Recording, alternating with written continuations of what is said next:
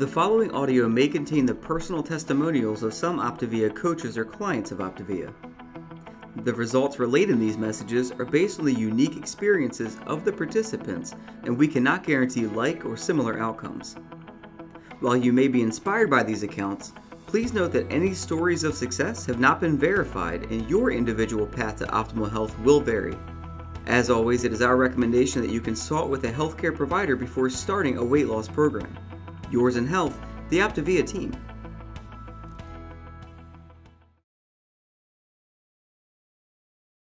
Hey, welcome everybody. My name is Jared Smithson. I am a certified Optavia coach here in chilly Utah. Just got back from 5 days in Los Angeles, hopped on the plane, 85 degrees, hopped off the plane, 25 degrees. So I've been in sweats and sweatshirt all day long. So tonight we've got a great topic for you. I'm super excited to share with you. We're going to be talking about training your brain. As we're talking, go ahead and put your thoughts in the chat and responses to the questions we're asking stuff, and we'll try to interact as much as possible. But how many of you have ever felt like you're fighting with yourself, arguing with yourself inside your mind? I've all the time. Glad that I'm not the only one. This is because we have two different parts of our brain, main parts of our brain. There's lots of different parts. But we're going to talk about the two main parts, our limbic system and our prefrontal or neocortex. But to start off, I want to share a really interesting study that I recently read about. It was a linguistic study. And they were talking about the average adults. And average adults speak between about 150 and 200 words per minute. And in this study, they hooked up all the brain stuff. I don't know how all that works, but I'm glad that there's really smart people out there who do. But they looked at the amount of electronic or electric stimulation in the brain and stuff, and they perceived that the average adult speaks approximately 1,300 words per minute in self-talk. The conversations we're having with ourselves in our brain. Just reading that, and I don't know how they came up with that accuracy or anything like that, but not in full presentation mode. Let me try this. How's that, everybody? I know that some people are having problems seeing. Great. Okay. Some people might have problems seeing it, might not fit in the screen and stuff, but glad that people are seeing it. So 1,300 words per minute we talk to ourselves inside of our heads, and 150 to 200 that we dialogue with other people. So just the sheer volume of what we speak to ourselves can be overwhelming sometimes. So we're going to talk tonight about how to kind of slow that down and how to have more manageable, good conversations that will help us reach our goals and consistently stick with those goals long term. So just to share my story, it's been about 8.5 years since I was actually heavier than the picture on the left. I weighed 228 pounds at my heaviest. I'm 6'2".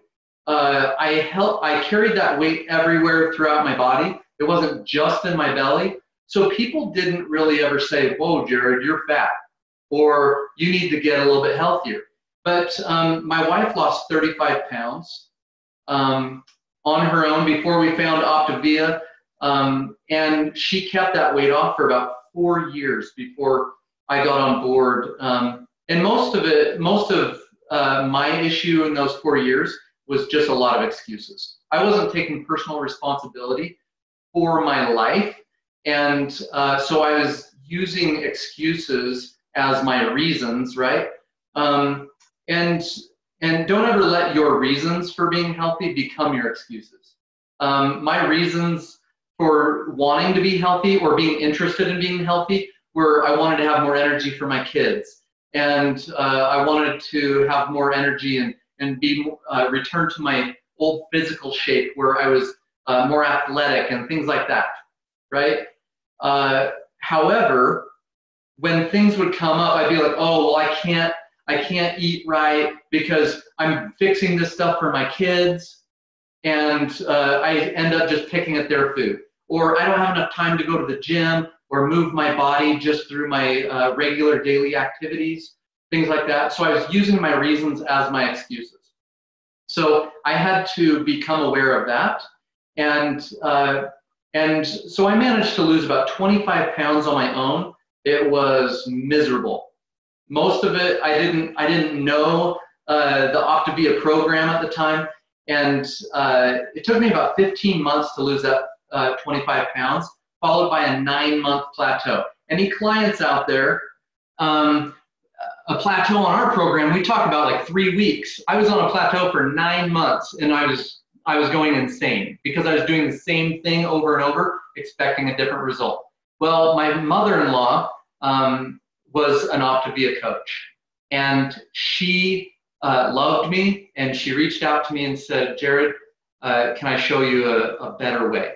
And I took a hold of that olive leaf, olive branch, so to speak, and I lost my last 25 pounds a lot faster, and I felt a ton better. I actually felt like I was 20 years younger. I'm in my mid-40s now, and I feel better than I did actually when I was playing high school and college basketball.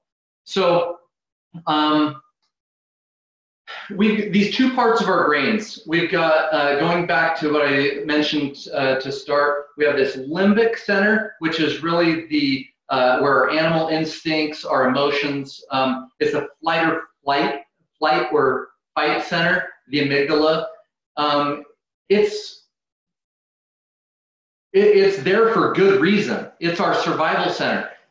If we didn't have this part of our brain, we wouldn't go after food. We wouldn't seek safety. We wouldn't seek to procreate, anything like that. And humankind would be extinct, right? We'd be like the dinosaurs because they only had a limbic system, but they also couldn't reason and well, I might get some kickback from some paleontologists. So I should probably just stop there with talking about what I don't know about dinosaurs, right? So without it, humankind would cease. Now, the limbic is what Sigmund Freud referred to as the it. It, like it's just part of us. It seeks pleasure. It seeks a life of ease. How many of you, when you have multiple choices in front of you, how often do we say, hey, I'm going to take the harder route? Or how often do we say, hey, you know what, I just want it to be easier? I know for a fact that I've been guilty of looking to the easier way. In Alice in Wonderland, what is the Cheshire Cat? She comes to that, says, like, where do I go? And he's like, well, where do you want to go? And she's like, well, I don't know. He's like, well, if you don't know where you want to go, then any road will do, right? So do you know your road? Do you know where you want to be with your health? Do you want to know what you want your life to look like? If you do, then reach out to your Optavia coach and tell them exactly what it is that you want your life to look like. And then let's go to work together to be on that path together. And sometimes we're going to have to endure a little bit of pain, and we might have to go through some struggles, which is where the growth comes from. So the limbic also says, hey, I want to avoid pain, avoid change. There's no morals. It's very impulsive. It will say anything or do anything to protect itself.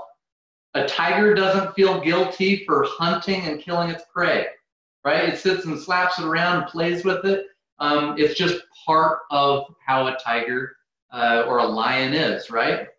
So Prefrontal cortex is where we set goals. We have long-term plans. We visualize. We envision what our life, what our health is going to look like.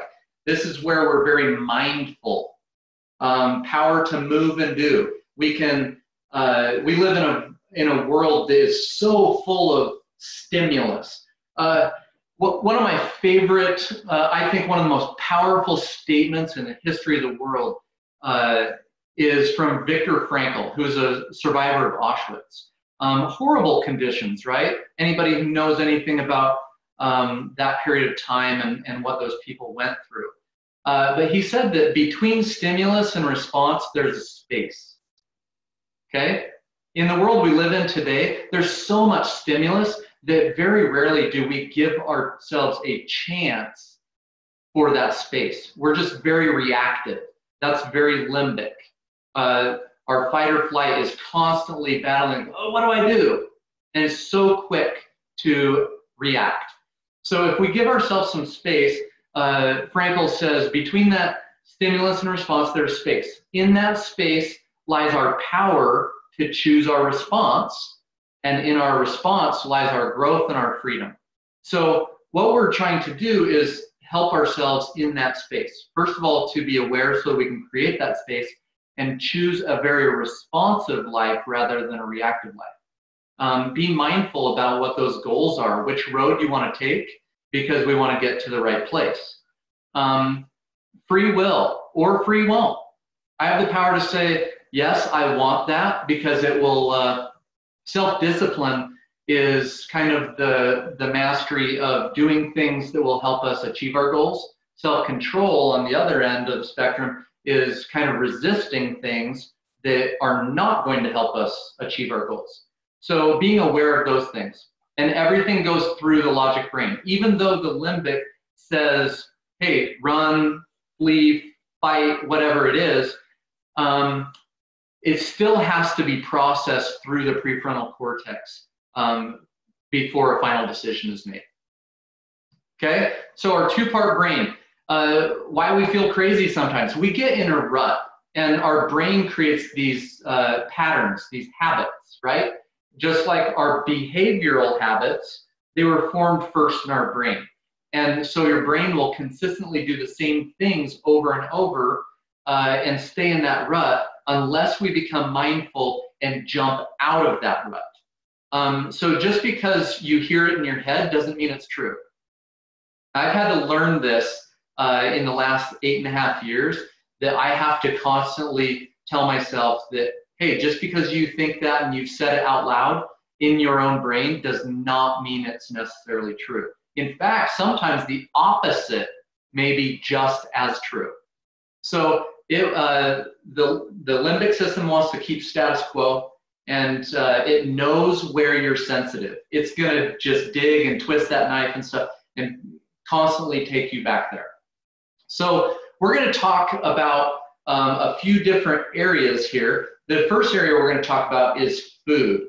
And Curly, are you still on the line with me? Yes, I am. Awesome. Okay, so Curly is a coach on our team, and she is so good at explaining this that I asked her to come on and talk about, especially this time of year, we get really frantic in the hustle and bustle of holidays and stuff, and it's really easy for us to become even more limbic minded and oriented. So Curly, take it away. Awesome. Thanks, Jared.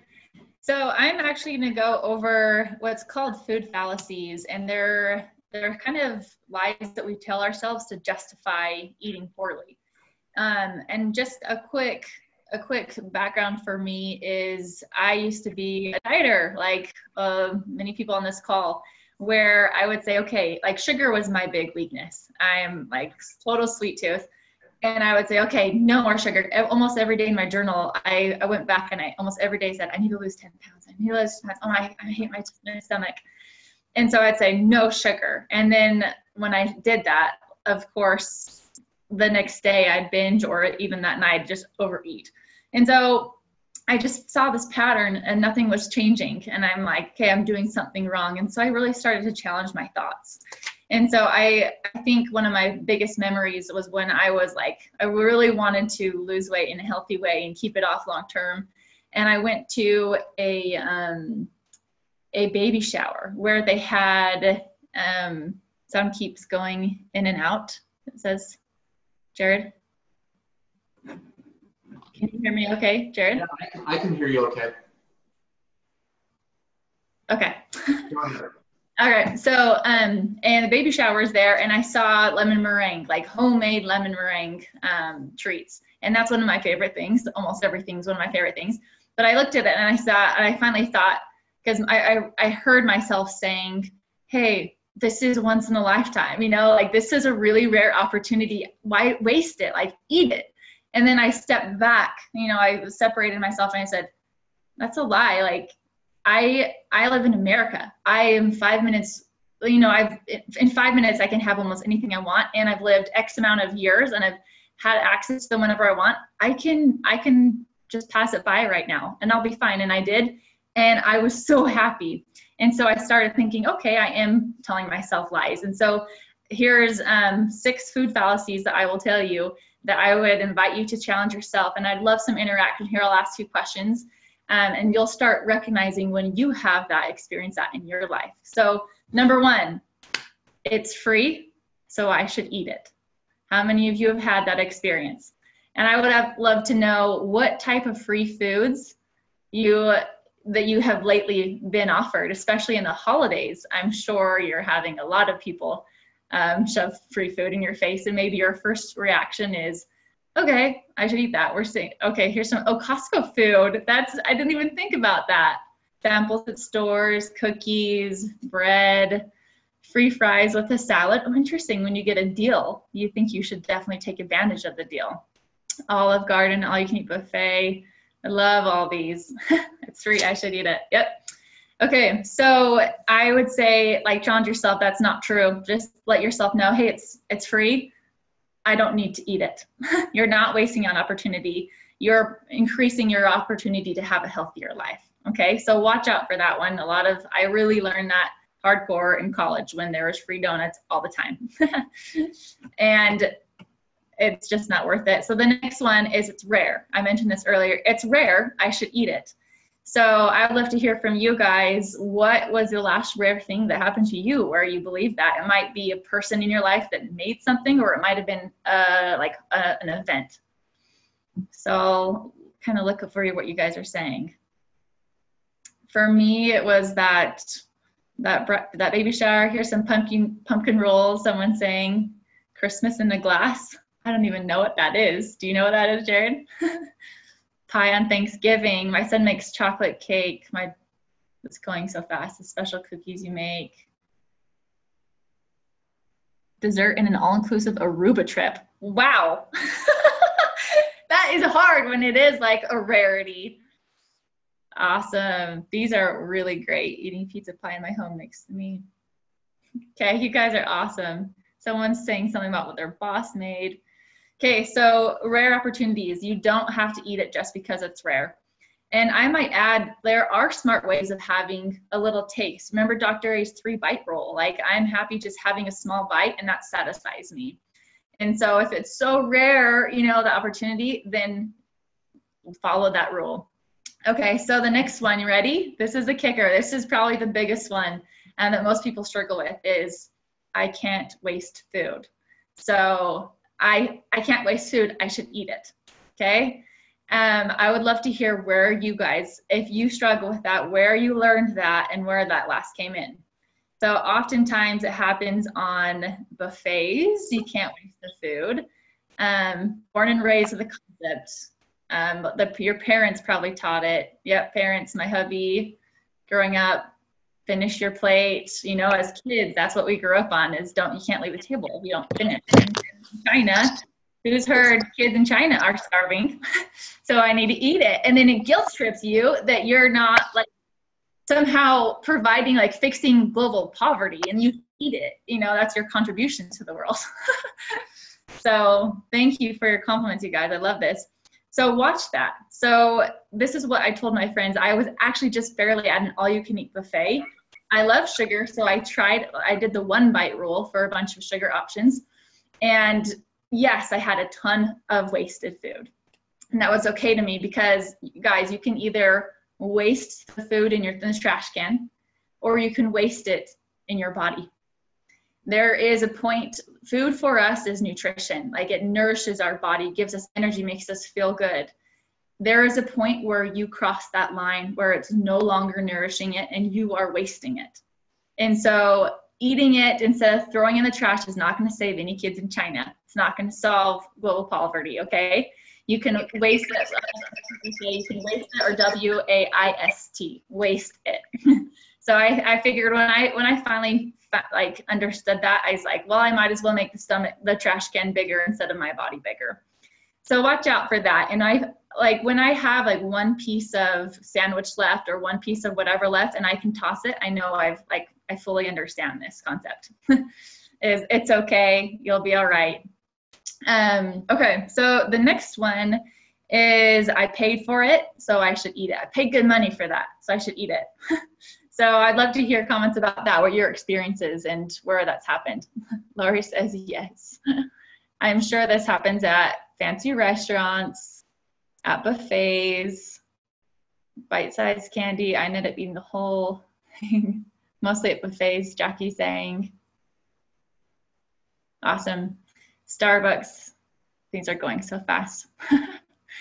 But yeah, this happens. And the thing is, remember, you guys, you probably wouldn't pay a restaurant money saying, hey, will you please make me overweight? Will you please make me feel awful? We would never pay for that.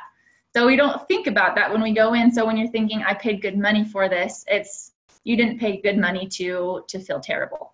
Like when you go to a restaurant or a buffet, you think about the ambiance, the people you'll be talking with, the good flavors. And so enjoy that part. But you can always take it home, set some of aside. Okay, so watch out for that. You don't have to eat something just because you paid good money for it. I like to remember you're going to pay for it later. You'll double pay for it later. If you eat it now, then you may pay for that later. So, okay, the 5th one out of the 6 is I don't want to miss out. So I'm going to eat it. I'm going to be there with my friend. So who here has fear of missing out syndrome, FOMO? So big time for me, it might be your friends going out to get ice cream. It might be your family get together. They have a really special pie night or whatever. So watch out with this. What do you do when your friends are all saying, hey, I'm going out to ice cream? How do you feel okay with that you're not missing out by not eating the food?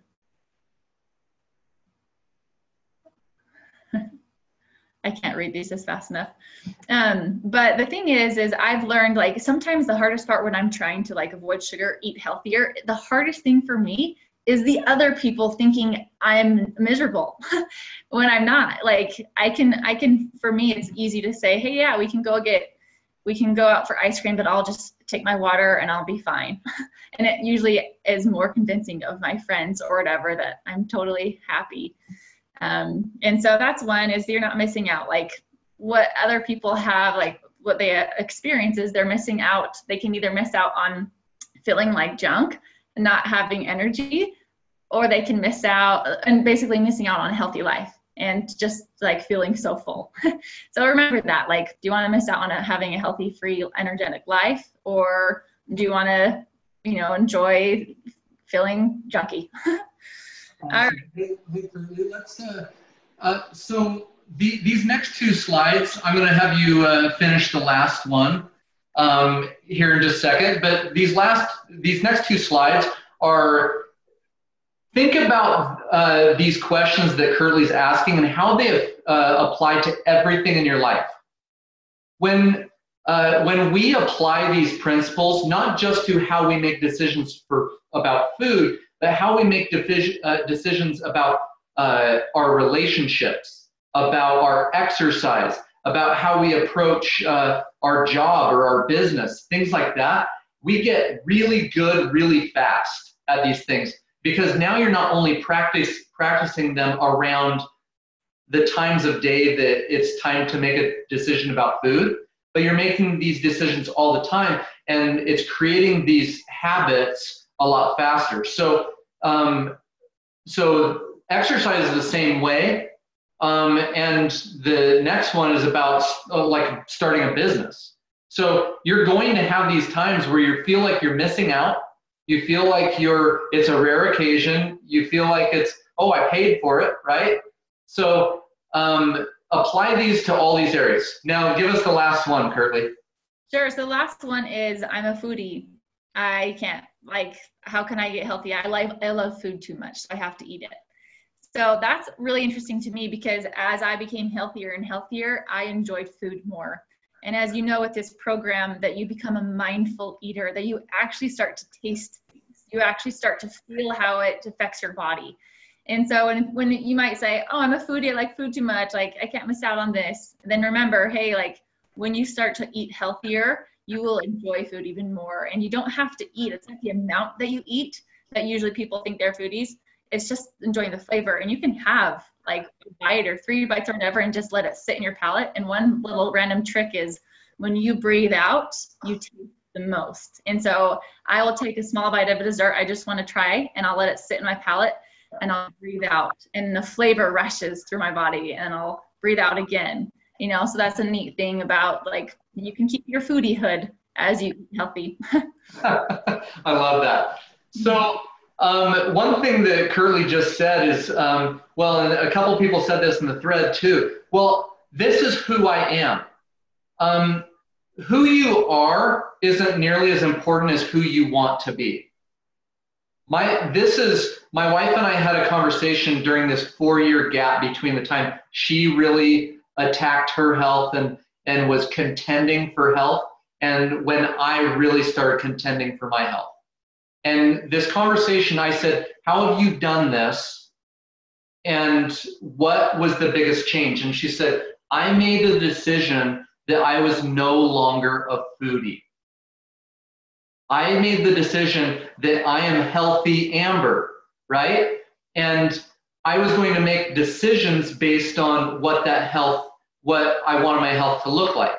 Now, she said it took my body time to catch up with who I made the decision to be, right? She had 35 pounds to lose. But it's also really important, there's a significant difference between guilt and shame. Guilt is behavioral. Guilt is, oh man, I messed up, right? I went off my plan, my chosen plan, whatever that is. And you're like, I'm going to do better. I'm going to set a plan. I'm going to talk to my coach. I'm going to plug into the community more, all these kinds of things. Shame is where you say, I'm a rotten person. I'm of no worth, right? Your worth, like, think of yourself like a $1 million bill, right? Whether that $1 million bill gets dropped in the mud puddle or spent or whatever, it's still $1 million. That's how human beings are. We are of infinite worth all the time, regardless of what you do or don't do. It's not going to change who you are and your value, but don't fight against it. One of the worst things we can do is repress things, because anything that gets repressed eventually will come out. So if you're telling yourself, I'm a foodie, no, I'm not a foodie, right? It's okay. It doesn't make you a bad person to say, hey, I like food, I like sugar, stuff like that. It's just you're becoming aware of those things. So don't get frustrated. Be a peaceful warrior about these things. Become proactive rather than reactive. And last but not least, between stimulus and response, there is space. In order to really become proactive and responsive in life rather than reactive, it requires us to put something of value in that space. To actually take the time and mindful meditation, find what works for you. Ask your coach for several different things that might fit into your day. But listen to soothing music. Just take time to think, but always during that time, remind yourself of what it is that you want and what you're willing to fight for. And last but not least, just be determined. The people who get what they want in life and reach their goals are the ones who relentlessly fight for them every single day. So we thank you guys for being on the call with us. And I would encourage you guys to stick around for the next half hour. Kat Fuller and a couple of other coaches are going to be talking about filling that space with some more goodness, helping other people, becoming more integrated into our community. But stick around, they've got a great presentation planned for you. And let's go out and not only help ourselves continue create greater health in our own lives, but do that by creating greater health in our families, our communities, and in our societies. So thanks everybody for being on. This audio may have contained the personal testimonials of some Optavia coaches or clients of Optavia. The results relayed in these messages are based on the unique experiences of the participants, and we cannot guarantee like or similar outcomes. While you may be inspired by these accounts, please note that any stories of success have not been verified and your individual path to optimal health will vary. As always, it is our recommendation that you consult with a healthcare provider before starting a weight loss program. Yours in health, the Optavia team.